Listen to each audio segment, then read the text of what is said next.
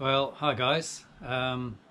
This video is about just how to repair or actually make one of the infamous sliders.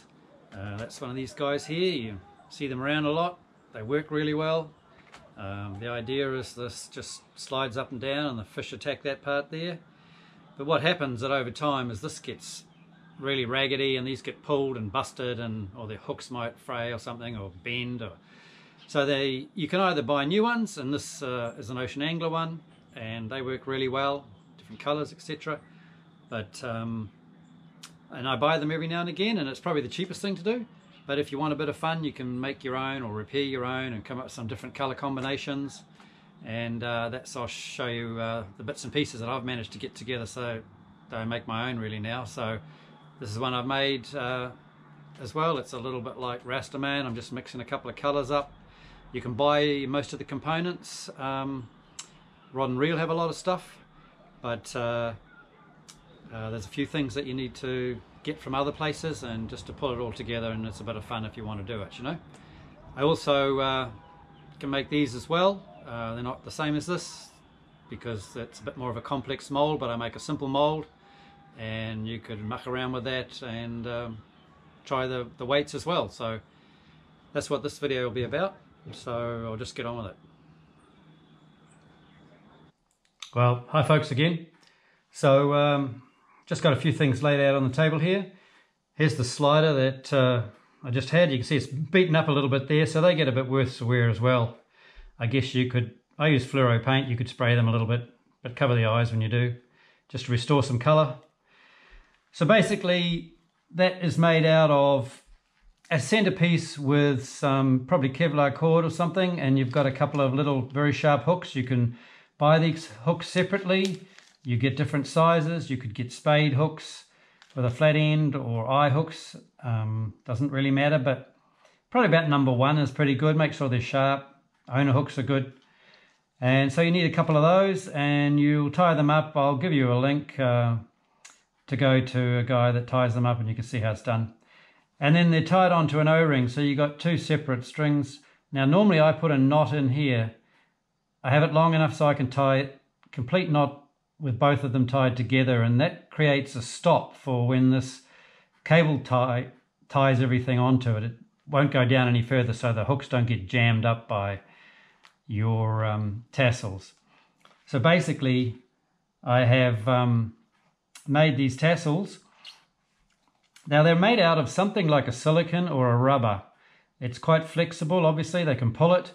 I'm not sure what it is, it's probably a secret, but the closest thing I've found has been these rubber latex swim caps, just your normal old swim cap. They're not too dear, $12, $15 or something, and you can get quite a bit of cutting out of one of those. You can get different colors, so you can experiment, but there does seem to be good pinks around and oranges and bright colors, which is what you want. But you can get some great ones sometimes, or you might use something else. Sometimes you can buy sheets of not plastic, but rubber. So whatever is a suitable material, it's got to be quite lightweight, quite stretchy. And then you're laying them down like that. So I put this cable tie like this. You could have a black or a clear one. Then I'm sticking this piece across here with the O-ring on it, just lying that in the right position. Then you're putting these cable ties on like that, and you can put them in whatever order you want. I'm putting a couple of orangey ones and then a yellow one, and then you can buy things like these little guys here. They come in a strip, and they're often sold like this, and you can get different colored ones. Rod and Reel and Newmarket are great for that sort of thing because they have a lot of trout fishing gear, but quite a lot of it now. They've got a lot of sea stuff now, actually. So that you buy those as well, and then lay those in there as well like that. And then you're going to hold that down and bring your cable tie over through there like that. Just got to be a bit hanging onto it, a little bit tricky there. Just get it in the right position. And then you just pull it up tight as you can, and then you can snip that off, and then basically you're just about good to go with your new rig. And so if it gets too tatty and you think, oh, biff that one and put a new one on, then when you get home you can use some small side cutters. You can just snip that and it all comes apart again, and you can replace the hooks if they're bad and get a new hook rig set up, or you can just replace your skirts quite quickly and then you're good to go again. And you can experiment a little bit. You can put anything on that. You could put bits of strip tinsel and anything you want to try something else. So that's basically the structure of those. And they come in either, what's very popular at the moment is the curly tail ones. Rather than straight, they're curly tailed like that. And they seem to, flick around a lot more in the water. So they attract a bit more attention. They look like they're alive. So to get that sort of effect, if you lay them down, you can see that they're actually like a circle. They're actually like a big S.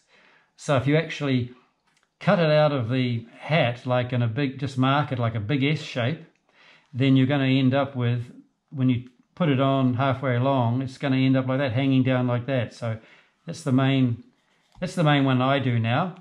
But I'll just show you a drawing of those two shapes that you can use. But you can vary it however you want. But generally you're putting it in the middle and it's hanging down both sides. And you don't want, well, you could experiment with more of them, but it seems to be sort of two long tentacles, maybe a couple of short ones is the thing, with a little bit of this different coloured stuff in the middle.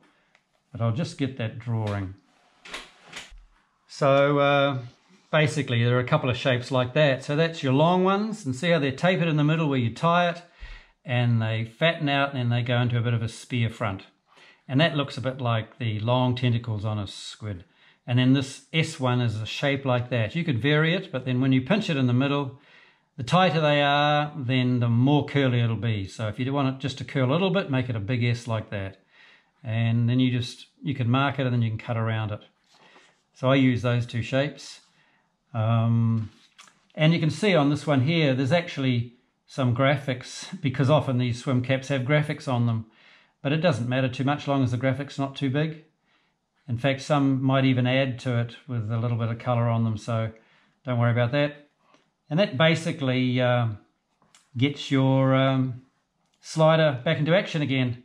And you can just experiment. Sometimes with this latex, I find that it sticks together a little bit. So just before you put it in the water, make sure all the tentacles are free and flowing and unstuck. And then you're good to go.